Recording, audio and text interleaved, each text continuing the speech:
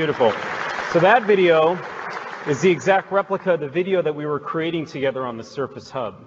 Super important to understand. These things come together with people and their best ideas coming to life. When they're in there creating the story for you to see. The story of Surface Book 2 is quite simple. It is every single part of Microsoft coming together, coming to life, bringing together the modern workplace. There has never been this much computational power in a form factor that mobile ever created before. It allows companies to transform, to digitally transform. It ushers them into the modern workplace. This is not the wooden tennis racket. This is today's tool. I want to talk about my cousins.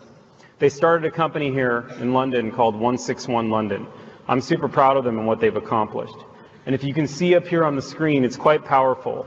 Their workplace is fundamentally the modern workplace. They use a Surface Book. They use that computational power to recreate architecture, to recreate design in the spaces that they live and work in. And that's what they do as a design firm.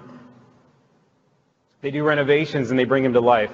But look at how in that middle section, coming right off in the most simple way, where they're using, in essence, 3D technology on a screen to show what a room will become as they transform it themselves. This is not working in the office. This is working outside of the office with a client in the space that they want to recreate. That is digital transformation at its finest, right in front of you, with a Surface Book in hand recreating a room.